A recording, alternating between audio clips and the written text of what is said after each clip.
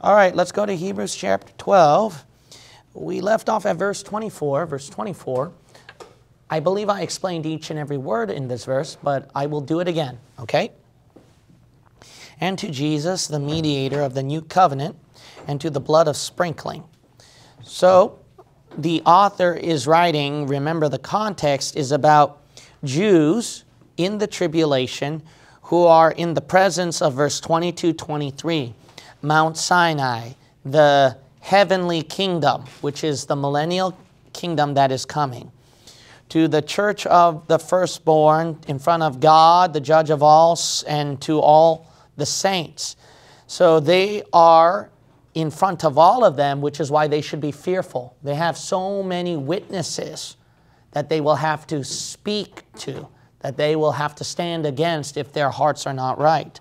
But most important of all, the most scary one, is verse 24. You're standing in front of Jesus, who is the mediator of that new covenant. Remember, the nation of Israel in the tribulation, they will get their new covenant. That will happen in the millennium. That's where they get their heavenly kingdom on the earth. And they are in front of the witness of the blood of sprinkling. Jesus Christ shed his precious blood on the cross. So that blood that is sprinkled throughout the heavens, you might recall that at Hebrews 9 and Hebrews 10. So those Jews in the tribulation, if you remember, they always have to plead the blood. They have to use the blood as they undergo the tribulation. So if they live their life in sin or mess up with the Antichrist in the tribulation, that blood will be a testimony against them. So that's why they should be afraid. That speaketh better things than that of Abel. So this blood that will be a witness against them is a very powerful witness because it's the blood of Jesus. And Jesus' blood speaks better things than Abel's blood. Amen. So in other words, this blood, it does speak out. It is basically a testimony. It preaches. It's a sermon. It's a preaching. It's a testimony. The blood of Abel speaks out, and the blood of Jesus does it likewise. Amen. So, this blood is not just some ordinary blood like you and I. When we die and our blood is spilled, it's not like normal blood being spilled on the ground. Now, John MacArthur, he belittles the blood of Jesus Christ, where he thinks that it's more of the death of Jesus Christ, not the blood. Now, I get it, okay, to be fair to him. So I get it when he's talking about, let's say Jesus Christ had a paper cut and his blood spilled on the ground. It's not something mystical or spooky. But I think that's just an excuse from his part. What he's doing, even though some people accuse me of being, sensational in my titles on the internet, MacArthur is doing the same thing, but they just give more credit to him because he's nicer than me, I guess. But I believe the reason why MacArthur said something like that the people, they're emphasizing too much about power in the blood or the blood of Jesus Christ is something special. He's just being sensational and controversial deliberately so that he can get a lot of attention. So that's what I think. But anyways, the reason why he's still wrong is because doctrinally, that's the more important, scripturally. So the blood is something very special. It's not just the death of Jesus Christ, where the act of shedding blood is what counts for your salvation. No, it's not the very act. It's the very substance itself. The blood itself has very special power. It's very important. It's not just the act of shedding blood or dying on the cross. So that was MacArthur's wrong scriptural point of view. Because we see right here in verse 24, that blood speaks. But not only Jesus' blood, get this, Abel's blood was able to speak too. So I don't think it's just some ordinary act, MacArthur. It's more of the substance itself. So, first of all, let's go to Genesis. Now, there are 3 things about this blood that you want to know that's very special. Genesis 4. So this was my favorite part that I wanted to talk about last Hebrew study, but I wasn't able to. So there are 3 things that are very special about the blood that you want to take note about. Now let me know if I'm out of bounds, brother, okay? Okay then. There are 3 notes about the blood that you want to know. The first one is that Abel, he pictures Jesus Christ. There's no doubt about that. He pictures Jesus Christ. The reason why is because the blood speaks. The blood speaks. But we'll come to that a little bit later, okay? Let's first focus on the picture. Genesis chapter 4, you'll notice that the Bible says in verse 10, "And he said, What hast thou done? The voice of thy brother's blood crieth unto me from the ground." So notice right here that when Abel shed blood, the Lord was able to hear the blood crying out to him. And what the blood is crying out to him is vengeance, vengeance. If Abel's blood was a preaching and a testimony against Cain, how is this similar in picture with Jesus Christ? Okay, to prove this point, keep your hand at Genesis 4, and I want you to go to Hebrews 12 again. Let's first prove that the author, he is trying to point out Abel pictures Jesus Christ.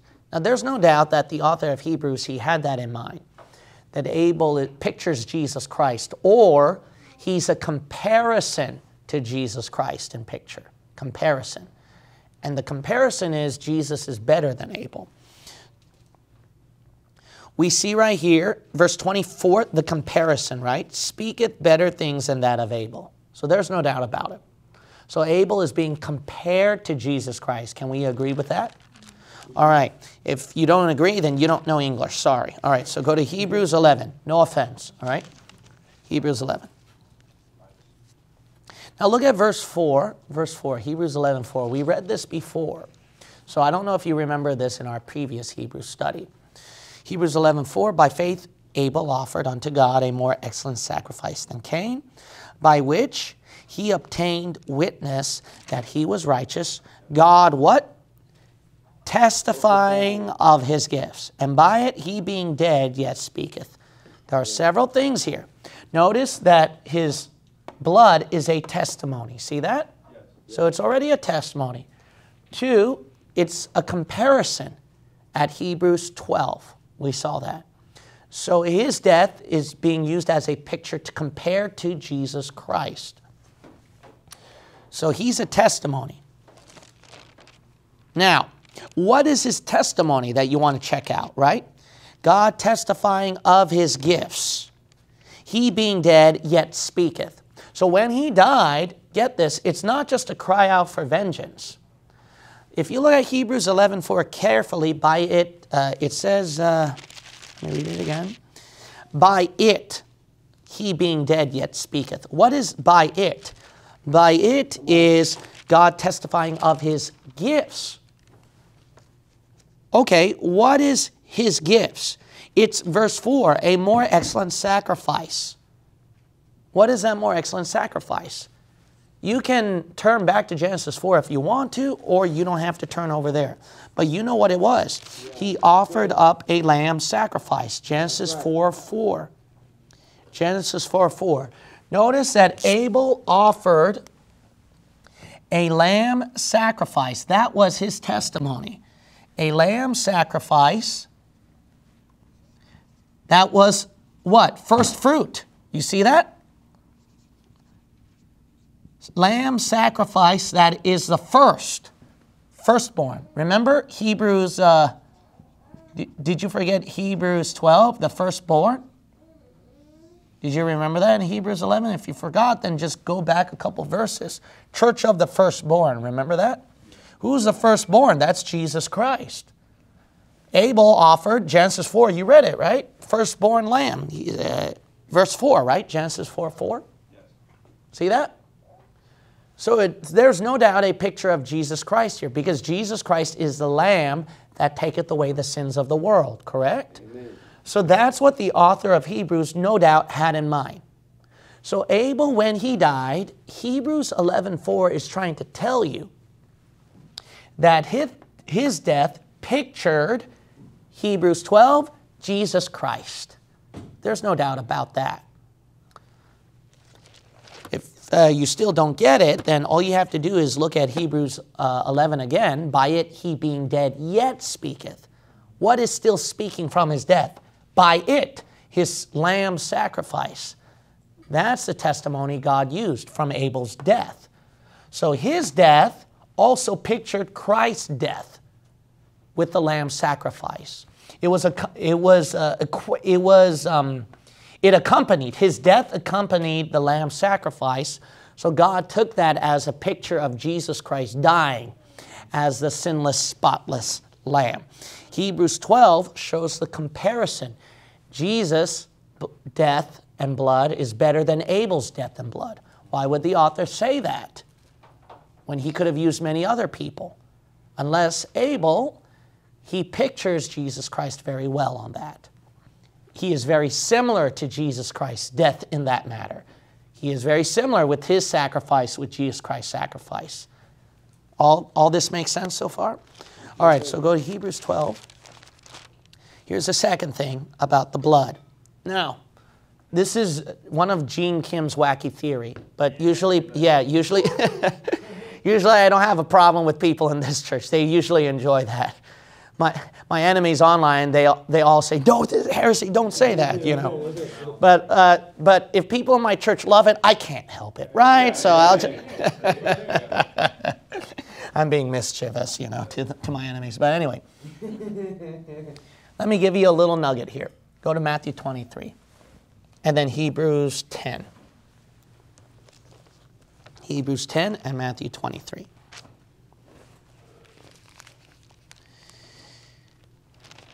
Hebrews 9 and Matthew 23. Now, Jesus Christ, we do know one thing. When he died on the cross, his death enacted the New Testament, correct? Yeah. So remember, the verse says a testament is of no effect unless there is a death, right? Oh, let me do this. So this is activated. Okay, this thing is about to give up the Holy Ghost or something. All right, so maybe it's those 7 spirits that Brother Britton used on that pen, so I have to give up on that one now. All right, so. Oh, this has so much spirit in it. All right, here we go. All right. So this is activated by death. The death of a testator activates the testament. So Hebrews 9, to remind us, verse 15, and for this cause he is the mediator of the New Testament, that by means of death, for the redemption of the transgressions that were under the first testament, they which are called might receive the promise of eternal inheritance. For where a testament is, there must also of necessity be the death of the testator, for a testament is a force after men are dead. Okay, so we know the New Testament is enacted because the death of a testator. We get that for New Testament. Now, what did the author say for Old Testament? It's activated because of the death of the lamb sacrifices. You'll notice verse 18, whereupon neither the first testament, see that's the Old Testament, neither the first testament was dedicated without blood. For when Moses had spoken, okay, that's the reason why we keep saying Mosaic law for Old Testament, because basically the lamb sacrifices. But here's an interesting thing. Go to Matthew 23. Now notice that Jesus Christ in verse 35 gives you the Old Testament canon. Now, the Old Testament canon for Jews is not Genesis to Malachi. The Old Testament canon for Jews, they go from Genesis to 2 Chronicles, which is Zacharias. He's the last guy. So that's the books of the Bible in order are very different for the Jews compared to us in the King James Bible. Now, they have all the same books of the Bible, don't get me wrong, but the order of the books is different. Now look at the order of the books of the Old Testament. Look what Jesus says in verse 35. That upon you may come all the righteous what? blood. So he shed upon the earth from the blood of righteous what? Abel. Unto the blood of Zacharias, son of Barachias. The Old Testament, so Jesus gives authority for the Old Testament books based on the blood of Abel to the blood of Zacharias, 2 Chronicles. So who starts the Old Testament canon? Oh, wow. Abel. Abel, yeah. Not just Abel, his blood. Blood, yeah. You know what I think? I think that when Abel died, his blood was accompanied with lamb sacrifices because the typology is lamb sacrifice anyway. So, because there's no doubt, you guys already saw that from the first point. The author of Hebrews had it in mind that Abel is a typology of Jesus Christ with the lamb sacrifices. So if that's already in their mind, then it makes sense why God says the Old Testament can start with the blood of Abel. Why? Because the blood of Abel accompanies with those lamb sacrifices under the Mosaic law. And besides, Abel offered what to God anyway? A lamb. So why don't we enact the Testament? Why don't we activate the Old Testament? That's good. It's very possible the Old Testament could have started even before that, believe it or not. You could start with Adam and Eve when they were wearing sheepskins, lambskins. But then, for a person to die, who's going to be the first one? That's Abel. So it makes sense to put Abel as the first one. So the Bible says, Hebrews 10, what did it say again? A testament is of no force until the man is dead. Remember that? That's what Hebrews 9 said. We read that, right? So you can look at those verses again. A testament is of force after men are dead. So once Abel died, boom, you can get that Old Testament. So that's interesting. Wow. Interesting. So that's Gene Kim's crazy theory here, is that Abel, what's so special about Abel's blood? It activated the testament. So don't tell me the blood is not special to God. See, that blood is so special, it activates his testament. Now, do you want me to go crazy here? Okay, I'll go crazy. I'll just carry on something, okay? I'm just throwing in thoughts. I could be wrong, okay? If I'm crazy, I'm crazy. If I be heresy, I be heresy. And if I perish, I perish, okay? But anyway, so if blood activates the testament, a testament is God's word. I'm wondering if blood is necessary for some type of activation on God's word. If it's that important, then think about this. This will come to our third point. That means it might be interesting where the blood is a powerful substance and an activation where it drives away devils. Now, what drives away devils? Scripture is important, right? Yeah. The name of Jesus Christ, right? Amen, yeah. Why not the blood then? Blood of Christ, yeah. And if from point number 2, blood is necessary to activate the Word of God or the Testament, maybe the same thing with Scripture that we quote. Right. That might be something to think about. But I don't know. I don't know. But there's a lot of interesting things where you do know Satan always imitates God, right? So when you study Satanism, witchcraft, and all those guys, they always try to do copycat what God does.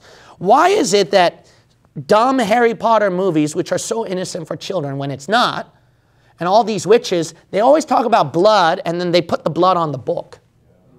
Right. Like it activates some power. It activates the word. They chant some names, but we don't chant. We use the name of the Lord Jesus Christ. Call upon the name of the Lord Jesus Christ. There's something here. I really believe there's something here. Okay? So there's some sort of connection here. Now, there are some losers online who, who just don't have a Bible-believing church because they can't successfully plant a Bible-believing church because they're just jerks and nobody likes him or her.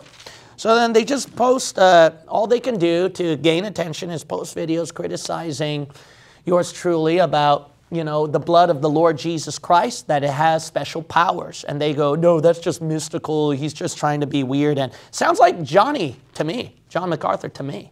Come on. Now, I believe that it does have special power. I believe in that.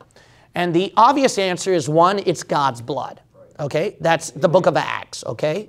If it's God's blood, then it has power, okay? If it's deity, it has power, okay? Are you saying deity has no power? So that's the easiest debunking because it's God's blood. But the second thing is when we look at throughout the Bible, there is no doubt that God sees something important about the blood. Let's go to Revelation 12, please. Revelation chapter 12.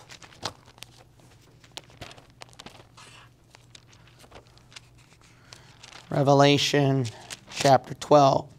And I want your other hand to go to Leviticus 17. Leviticus 17. Now, there's no doubt that the blood of Jesus Christ is necessary to conquer devils. The saints in the tribulation, they have to use the blood of Jesus Christ. Now, you might recall that in our previous Hebrew study.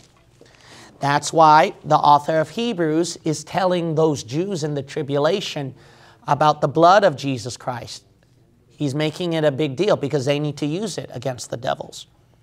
Revelation chapter 12, notice right here at verse 11.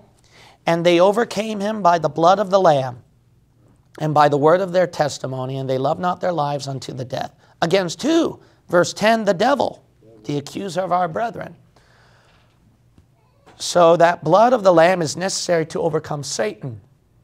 Now, it's very interesting. There were many Satanists, not many, but there are Satanists out there who got saved in the Lord Jesus Christ. I think his last name is Schnoebelen. I don't know how you pronounce his last name. But he mentions the importance of pleading the blood. The blood of Jesus is what really helped him with a lot of satanic oppression that he struggled with. As a matter of fact, he even drank blood. I mean, he was really messed up in the head. He was really into dark stuff. But the Lord delivered him, and what helped him was the blood of Jesus Christ instead. That was a good replacement. It was so weird. I think he even said that he developed some kind of addiction toward blood, which was really bad. So he needed the blood of Jesus to replace that. So only the Lord can deliver him on that one. So he has if you type him, you'll be able to listen to his life story testimony. Very powerful.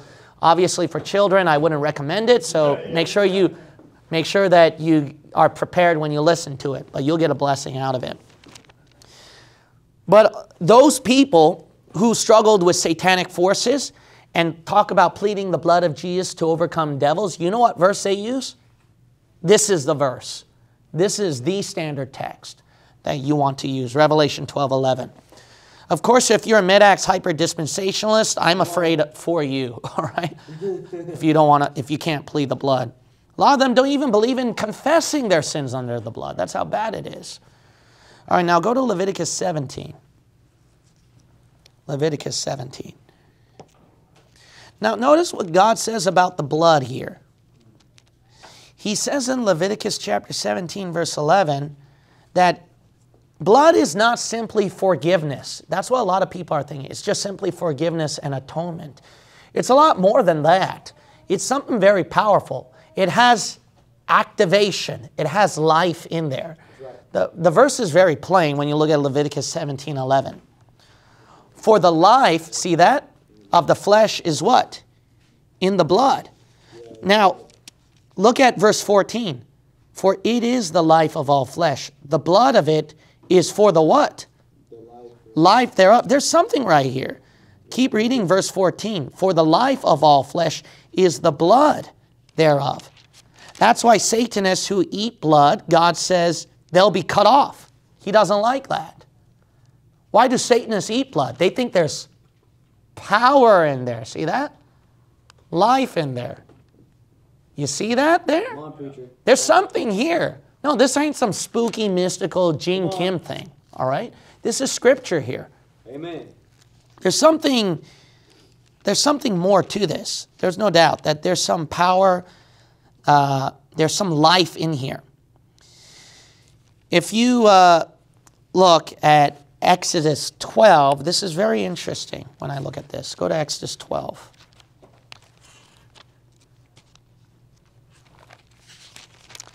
Now, I don't know if this is true or not, but I've heard of some Bible-believing missionaries in Africa where they had some members who were dealing with spirits. Now, you go down there in Africa, you go down there in the Pacific, you go down there to the islands, and you're going to see some witchcraft stuff.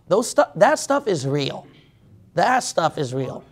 I even had an evolution scientist who was all into empirical science, who went to those witch doctors and realized there is no scientific explanation for that. So even the evolution scientists that I had as a professor recognized that there's something real out there, something spiritual. So with these devils, they had a hard time getting rid of these devils and evil spirits. So what was very strange is this. What was very strange to bounce back curses or demonic spirits were two things they mentioned. So I don't know if this is true or not. But one is because they cursed the place by putting blood on certain houses or properties. And so that's a curse. To bounce that back off, then it would make sense to plead the blood of Jesus Christ on that property instead. Now, obviously, you and I can't dip our fingers in the blood of Jesus and just post it on the door. But there is something here where if you put blood on that property or post blood on that property, it can drive away the destroyer. And the destroyer is two people. It can be God's destroying angel, but also the devil.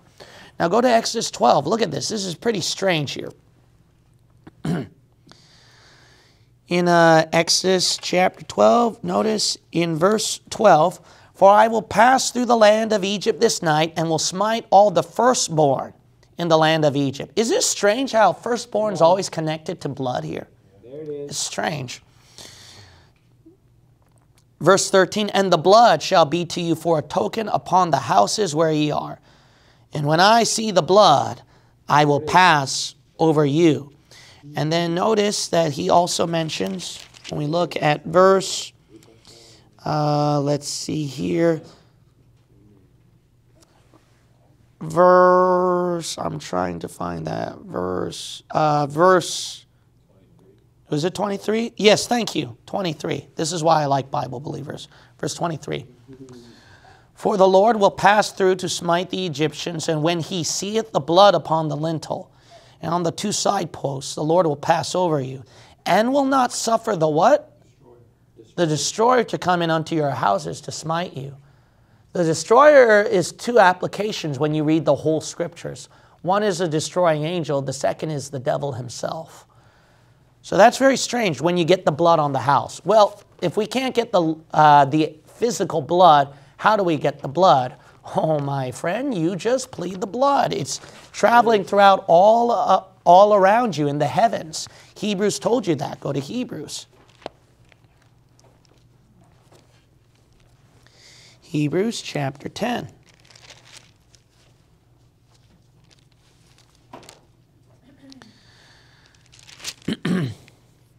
Go to the book of Hebrews, and excuse me, not chapter 10. It will be chapter 9. Chapter 9. Verse 22. Now look at this. "And almost all things are by the law purged with blood, and without shedding of blood is no remission. It was therefore necessary that the patterns of things in the what? Heavens should be purified with what? These, the blood. The blood. But the heavenly things themselves with what? Better sacrifices than these." What's that better sacrifice? That's the blood of Jesus. The blood of Jesus is all throughout outer space there and the third heaven. So all you have to do is just what? Since it's traveling all over there, you just have to pray for that blood to be applied in your house then. Because it's that's how you apply it. Just pray for that blood, which is traveling everywhere, to be applied on your house. Strike it on your house. Strike it on that curse. Strike it on that demonic object. Strike it on those cursed demonic idols or whatever. Amen. That might be something.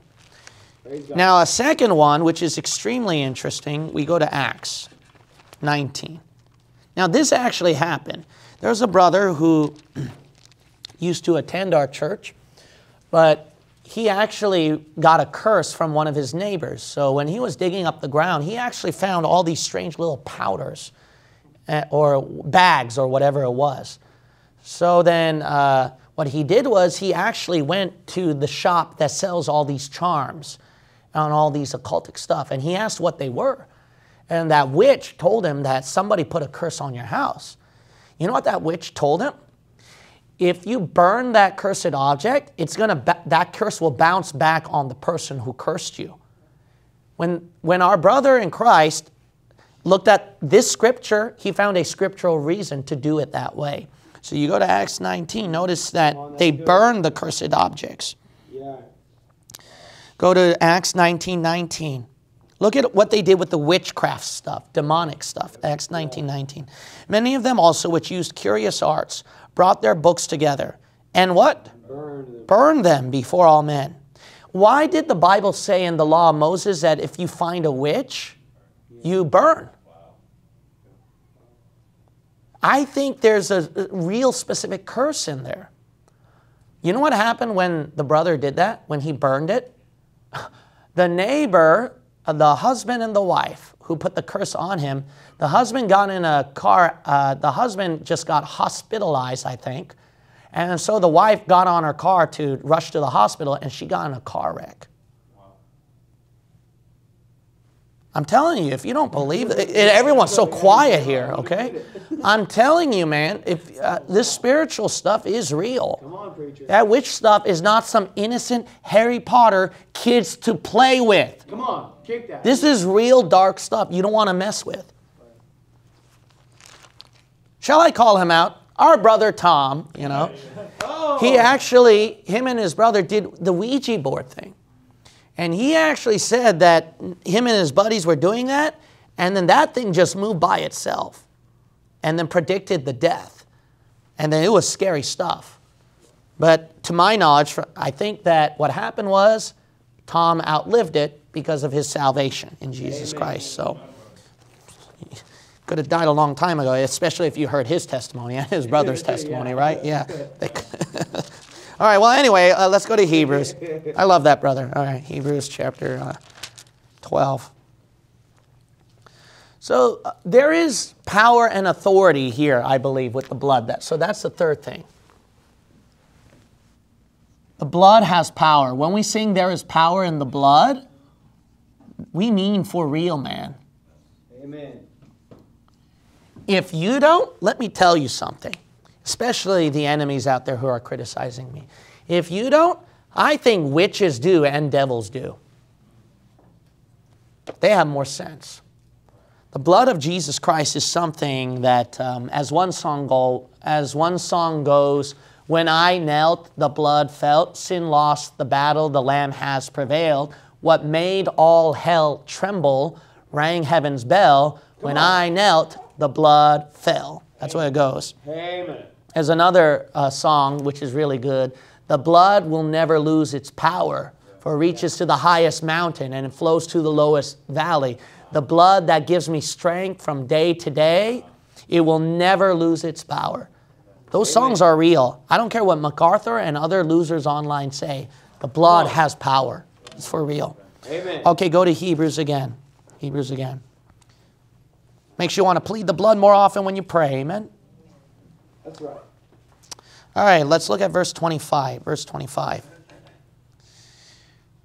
The Bible says, see that he refuse not him that speaketh. For if they escape not him who refused him that spake on earth, much more shall not we escape if we turn away from him that speaketh from heaven. Okay, let me explain each and every word here and see if it'll line up. So the author is saying, because remember the context is all the witnesses of verse 22 through 24. So you better be afraid. You're in front of all these witnesses, especially that blood, right? Where he's talked about its power. So that's a terrible thing. So make sure, because of all these witnesses, see to it that you don't refuse him that speaketh. So that's Jesus Christ, right? Because of verse 24, his blood that speaks better things than that of Abel. So don't refuse God. That's the whole idea. For if the Jews were not able to refuse God who spoke on earth, that's Mount Sinai, right? Remember the context? Verse 18, 19, 20, 21. Remember that? The author is trying to show you that the Old Testament Jews were scared of God's voice on Mount Sinai. But we, the tribulation Jews he's talking about, should be more fearful of God when he comes with this heavenly kingdom at the millennium. So he's saying, much more shall not we escape if we turn away from him that speaketh from heaven. So we're not going to get away from that voice who's going to speak from heaven when he comes down on this earth and then sets up his heavenly kingdom. If the Old Testament Jews were that afraid of the God in Mount Sinai, so much more when God who comes down at the second advent, when he comes down to set up his heavenly kingdom. Verse 26, whose voice then shook the earth, but now he hath promised, saying, yet once more I shake not the earth only, but also heaven. So God's voice on Mount Sinai shook the earth, but God promised now. Okay, he's speaking now to those Jews. I'm not going to shake the earth alone, but I'm going to also shake up heaven. So he's going to shake up heaven and earth. Come on. Okay, so that goes by the context of verse 22 that we saw earlier and Matthew 5. God's heavenly kingdom is on earth as it is in heaven. So his heavenly kingdom will shake up all of heaven and earth. So that's no doubt the millennium. It's not just going up to heaven.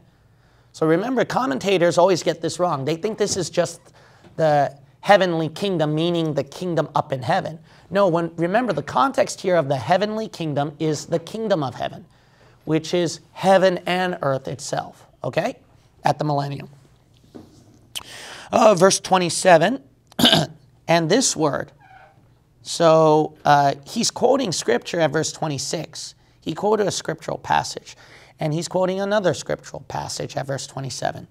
Yet once more signifieth the removing of those things that are shaken, as of things that are made, that those things which cannot be shaken may remain. In other words, he presents, he signifies. That's what he's doing. He's showing that those things that he removes that are shaken, which is the earth, right?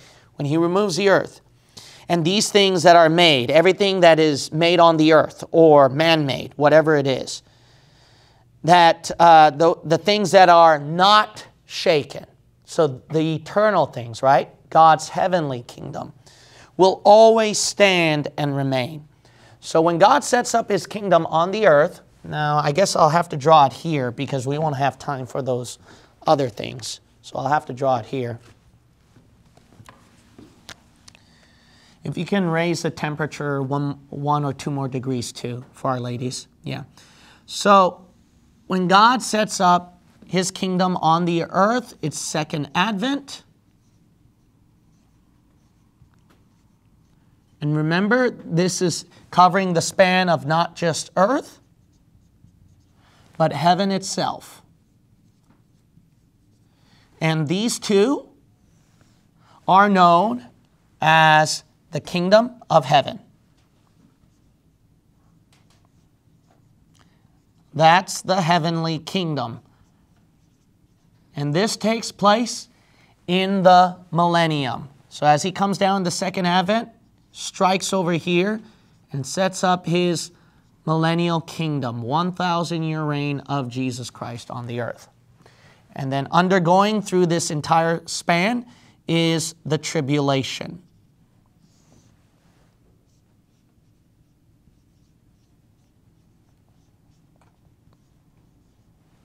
So the tribulation is covering this span here.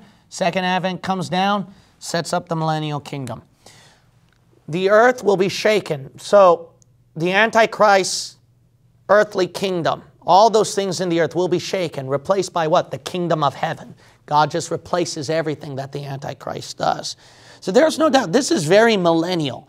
This is very tribulation, end times. This is not church age doctrine. It won't match well unless I am interested to hear what the commentators have to say. There's no doubt this is all tribulation application. Wherefore we receiving a kingdom which cannot be moved. See that? So these Jews are going to receive that kingdom of heaven that is immovable, that is eternal. Let us have grace whereby we may serve God acceptably with reverence and godly fear. So remember, the context is that they always have to have grace because they have to endure the tribulation. Remember verse 15? They cannot fail of the grace of God. Remember Matthew 24? During this tribulation, it's all about enduring the tribulation. What do you need to endure trials? What is it that you need to endure tribulation? Problems in life. God's grace, right? So that is 2 Corinthians 12, which we saw in our last Hebrews 20. Last Hebrews study. Oh my goodness, what was that just now? Okay. In our last Hebrews study, 2 Corinthians 12, I explained to you that Paul received God's grace to bear the thorn in the flesh. Yeah. So God's grace is needed to endure.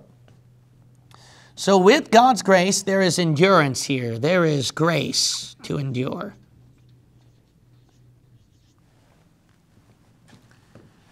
That's why the author says, let's have grace. And while we have the grace to endure, at the same time, we are serving God in a way where He can accept us. That matches with the context of verse 14, right?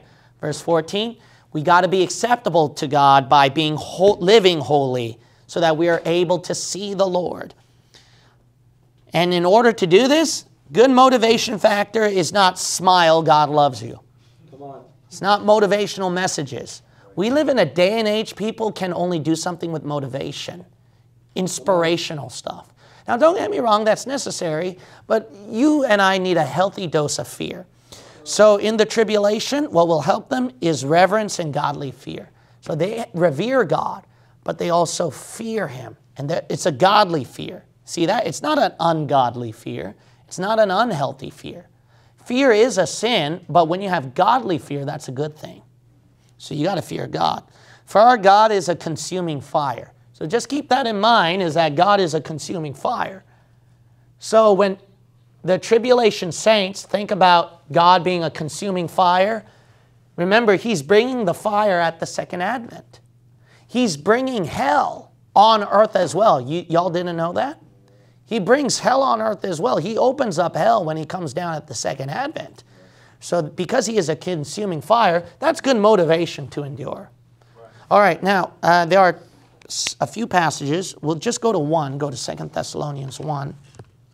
2 Thessalonians chapter 1. Notice right here, when we look at verse 7, when Jesus Christ comes down at the second advent, notice that He's bringing hellfire with Him. 2 Thessalonians 1:7. And to you who are troubled, rest with us when the Lord Jesus shall be revealed from heaven with His mighty angels, in flaming fire, taking vengeance on them that know not God and that obey not the gospel of our Lord Jesus Christ, who shall be punished with what? Everlasting destruction. That's hell. From the presence of the Lord and from the glory of His power, when He shall come to be glorified in His saints and to be admired in all them that believe. That matches with Hebrews 12, where they see the Lord. They serve Him so that they can be acceptable to Him in His presence. There's no doubt that it all matches up together. So this is His second advent. Now, when we go back to Hebrews 12,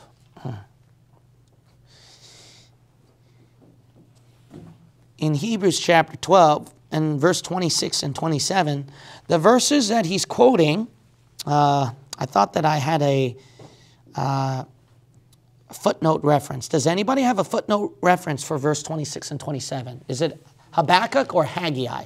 Does anybody have that or no? Okay, it looks like no one has it. Okay. Y'all, Haggai 2:6? Okay, thank you. I was about to say, y'all brought your Bibles tonight, you know? All right, go to Haggai.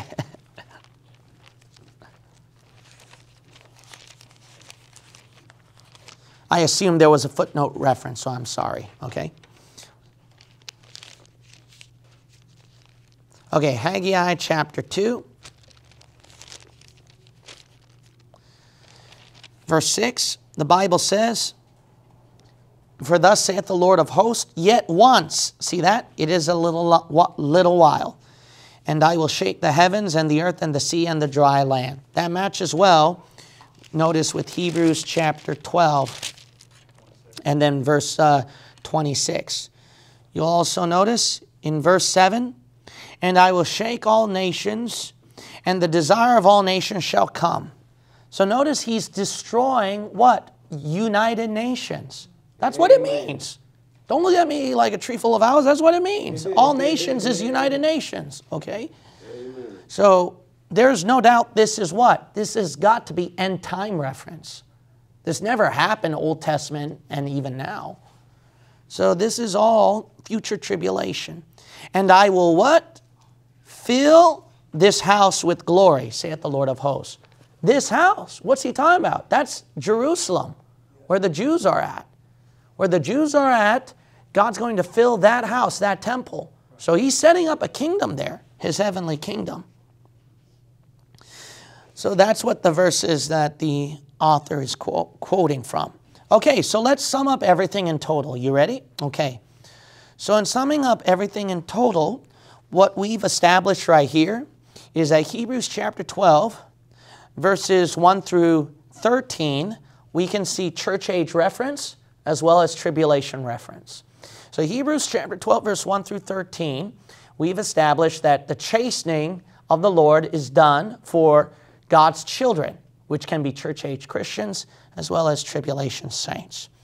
Then in verse 14, we've seen right here that this has to refer more so to tribulation saints, where they can only see the Lord if they are able to live righteously for Him and follow peace.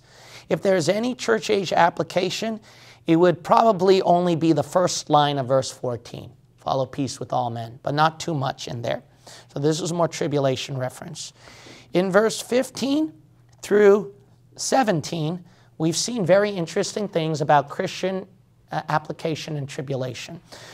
For the Christian, they are not to fail God's grace, which is God's grace that He gives them to endure, and also His blessings upon their life, and grace to help in time of need. If they don't fail in those things, then they're able to not be bitter, they're not able to fall away to the world, and fear the judgment seat of Christ, where there is no repentance there. For the tribulation saint, if they don't fail of their salvation, that's the grace that they have to endure through there. Then they won't become bitter because, they're starving to death, obviously. It's easy to get bitter and mad at God. And they have to endure persecution and trouble. And they won't fall away into the world system like Esau, underneath the Antichrist world system. Otherwise, if they don't endure, they're going to find no repentance at God's judgment of the nations when He comes down at the second advent. Verse 18 through 24, we've established right here, it's a fearful thing that the Old Testament Jews went through in Mount Sinai. How much more so with the Jews in the tribulation when He establishes His heavenly kingdom. There could be a little bit of church age application over here with the Christian fearing God at the judgment seat of Christ due to verse 23, to the general assembly and church of the firstborn. But I've already established before to you that this church of the firstborn could well apply to the nation of Israel, because remember, to get in the church or the body of Christ, the nation of Israel could get in there too, not just the Gentile Christians. You might recall that. I gave you that study.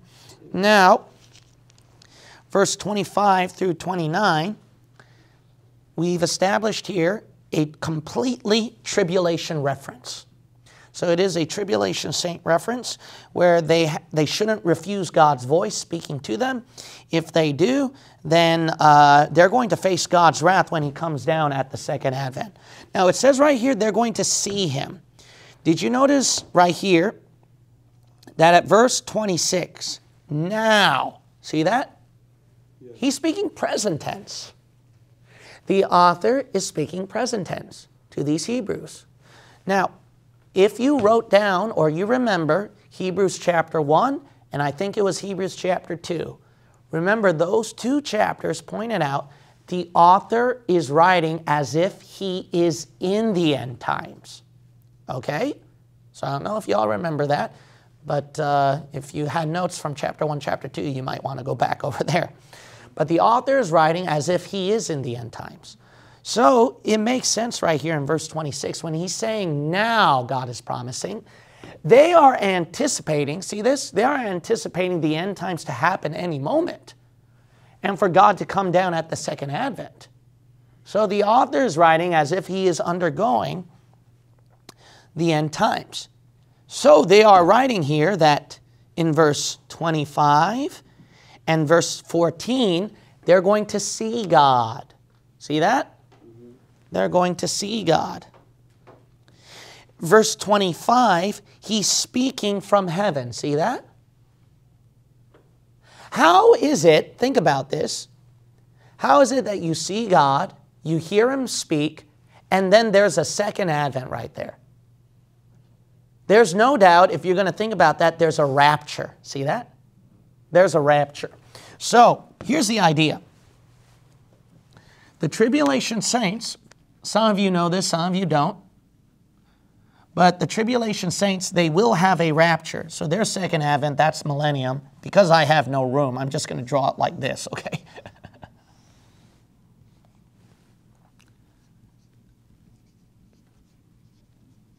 There is a tribulation rapture. Now, I want you to go to Revelation 11 and Revelation 14. Keep your hand in Hebrews 12, because we're going to see something interesting here. So a tribulation rapture occurs before the second advent. Now, most of you know those rapture verses, so we don't have to turn there. But in the rapture, what happens is that God speaks from heaven. And then you and I are going to see Jesus. We're going to meet him in the clouds of the air. In the tribulation rapture, there's going to be a public event where everyone's going to see something happening. Every eye is going to see God. When he calls up the names of the saints to get raptured up, they get raptured up. And then, what's very interesting, because of this raptured event, God is warning all the people to fear God. Due to this rapture, due to seeing God, you better fear God. And believe it or not, that is part of the everlasting gospel in the tribulation. They have to fear God and give him glory to get saved. Hebrews chapter 12 says, when that voice speaks from heaven, you better fear God, and you got to give him reverence. Isn't that amazing? Verse 28, reverence and godly fear. That matches with the everlasting gospel, where you fear God and give him glory. All right, but anyway, that was a lot, right? So let's go one by one, all right? Revelation chapter 11. Notice right here a rapture of tribulation saints, particularly 2 witnesses. Verse 12. And they heard a great voice from heaven, saying unto them, come up hither. Oh, there's no doubt, that's a rapture. And they ascended up to heaven in a cloud. And their what? Enemies beheld them. So notice the people on the earth see these witnesses go up to heaven when they get raptured. Notice in verse 13, and the same hour was there a great earthquake, and the 10th part of the city fell, and the earthquake were slain of men 7,000, and the remnant were what? They feared God. And what? And gave glory to the God of heaven. That matches Revelation 14. Revelation 14. Revelation 14, verse 6. Verse 6. The Bible says, and I saw another angel fly in the midst of heaven, having the everlasting gospel, to preach unto them that dwell on the earth, and to every nation and kindred and tongue and people, saying with a loud voice, what's the everlasting gospel? Fear what? God, and what? Give glory to him. Ain't that amazing? So the everlasting gospel is preached. That's the gospel Hebrews 12 is talking about here. All right? So that voice from heaven, see, that's speaking, voice. That voice from heaven could be Revelation 14 then. See that? So it could be in Revelation, and that's Hebrews 12 as well. So this voice from heaven could be when God raptures up those saints, then that voice comes out of heaven with the everlasting gospel, fear God and give him glory. And then every eye on this earth that sees that, there's going to be a number of them who could possibly get saved, who will fear God, listen to the everlasting gospel, and get saved. If you look at Revelation 1, notice every eye sees him. Revelation 1, verse 7. Revelation 1:7. Behold, he cometh with clouds, and every eye shall see him, and they also which pierced him, and all kindreds of the earth shall wail because of him. Even so, amen. When people talk about a rapture in the tribulation, there is a rapture in the tribulation. But these are for Jews in the tribulation, not Christians in the church age. Our rapture is before the tribulation. But that's a whole nother story. I'm not giving it in this lesson. Y'all already know that. So when Jews undergo the tribulation, because the book is Hebrews, right? The author of Hebrews is warning those Hebrews as if he is currently in the last days, that, hey, you better endure to the end. You better keep holding on to your salvation. You better have grace to endure, because that voice from heaven is calling, and you better fear that. That's more scary than the voice in Mount Sinai at the Old Testament. When that voice comes out, you might miss your rapture. So you're going to miss your rapture. You won't be able to go up to heaven. If those who miss out the tribulation rapture, then they'll have a chance before that second advent comes down where they can get that everlasting gospel, fear God, and give him glory. That's the reason why in Matthew 25, there are still saved people on the earth who went through the tribulation and go through the judgment of nations. That's the reason why. Those are the leftover saints. The other saints who got raptured is in Matthew 25, which are those virgins. There are virgins who went up, but the other virgins who are foolish were left behind. Hopefully those virgins who are foolish who got left behind, when they failed the warning of Hebrews 12, they start to get their fear of God after that, see, and worship him. Anyway, so that was an interesting deep doctrine. Let's close tonight. Heavenly Father, I pray that tonight's teaching was a blessing to our hearers, open more of our knowledge to the understanding of the Scriptures, and I pray that we'll hide every word in our hearts, that we may not sin against thee. In Jesus' name we pray. Amen.